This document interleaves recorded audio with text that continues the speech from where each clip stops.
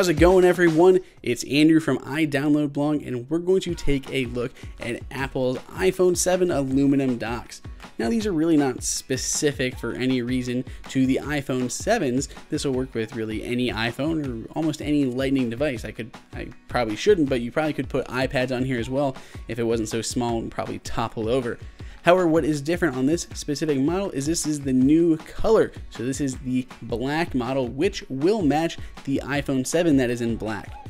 Not the glossy jet black, but the standard matte black. So this is kind of our first look for those who weren't at the actual press event and the hands-on of actually seeing what this color is going to look like.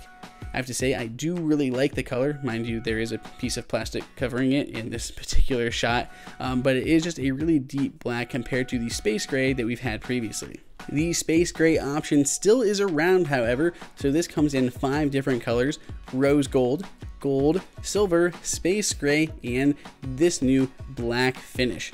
Now, we'll get into much more detail when we actually come across our iPhone 7 in the coming days, but for now, the first thing I noticed is as soon as I laid my hand on this, I already had some fingerprints just from the oils on my hands. So you can see it in this shot. So it is something I'm going to have to get used to, especially for anyone who has that iPhone 7 in that matte black, but that's kind of a given, and I feel like I'd rather have that than some of the scratches on the glossy version.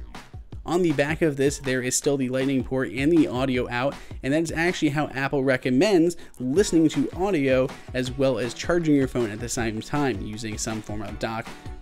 Probably they would recommend their options, but they are quite pricey. They do have white versions available for $39 and their anodized metal ones for $49. Let us know what you think of the new colors down in the comments. Please subscribe, and until next time, it's Andrew for iDownloadBlog.